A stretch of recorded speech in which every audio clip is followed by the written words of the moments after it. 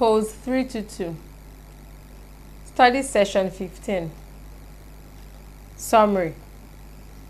Introduction.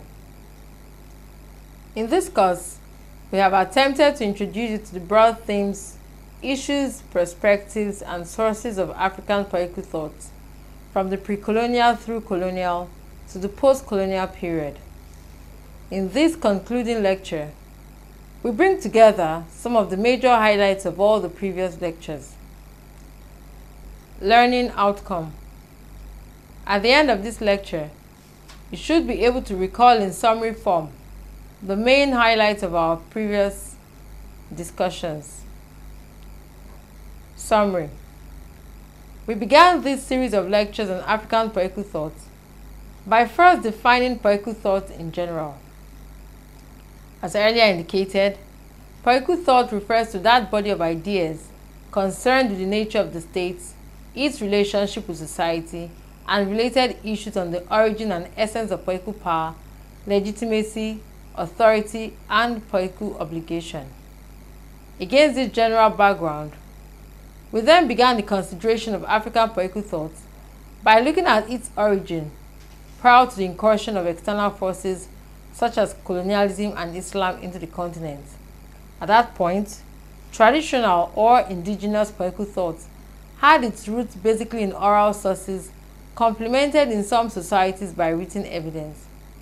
In such traditional or indigenous African political thought, religion, the supernatural, and the community formed the core of ideas on the state, authority, power, duties, rights, the law, and political economy.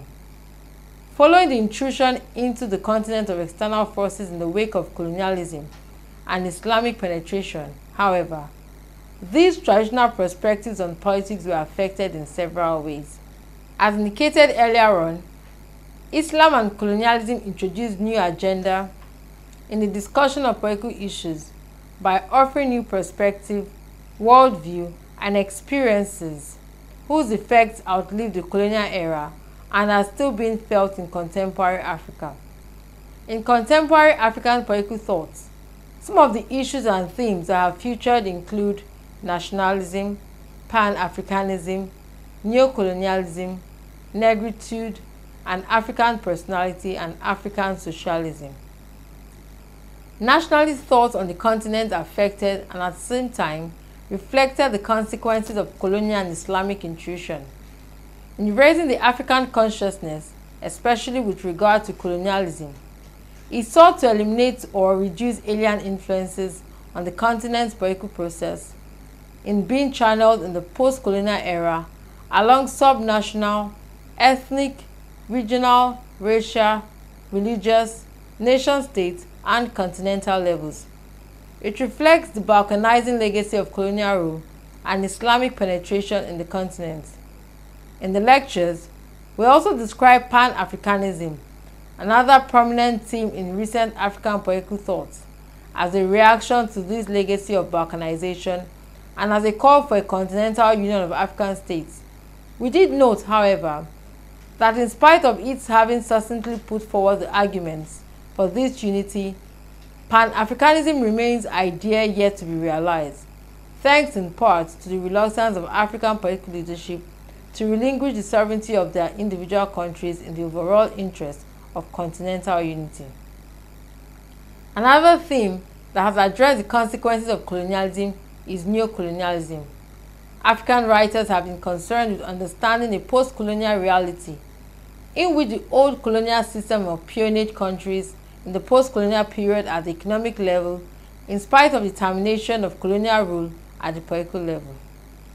At the cultural level, the concepts of negritude for Africans from ex-French colonies and African personality, principally for Africans from ex-British colonies, have provided a platform for fighting a perceived cultural imperialism from the West, whose ultimate aim was to deny Africans of their unique cultures.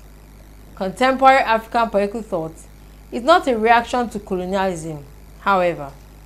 As indicated in the lectures, for instance, African writers have attempted to argue that socialism is indigenous to Africa. They have therefore propounded an African socialism whose enduring characteristics is its emphasis on community, unity, and solidarity. In the final part of this lecture, we focus on the writings of some Africans, choosing case studies from the North, the West, the East, and Southern Africa. In his writings, Frantz Fanon of Algeria focused on the consequence of colonial rule, the imperatives of the anti-colonial struggle, as well as economic and political realities of post-colonial Africa. The contributions of Leopold Senghor from West Africa lie more in his analysis of the proud and rich heritage of African society, a society based on a feeling of community and a sense of history.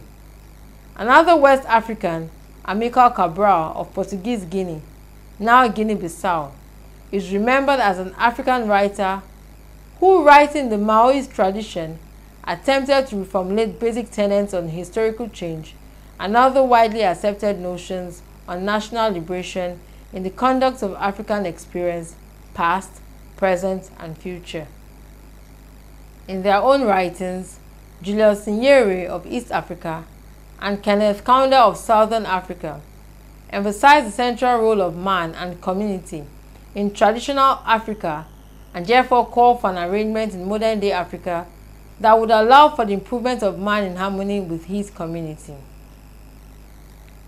Study session summary. In this lecture, we have summarized the preceding 14 lectures. End of post 322. Thank you for listening.